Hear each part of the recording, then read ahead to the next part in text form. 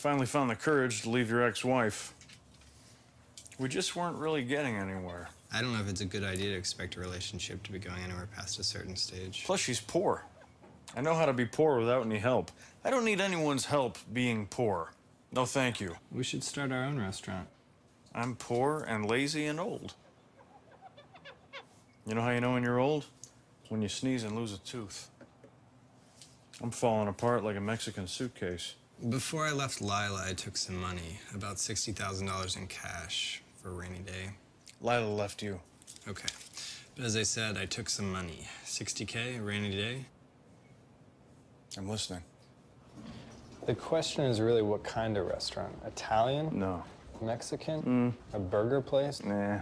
We could open a steakhouse across the street. I think not. Coffee shop? No. Ethiopian?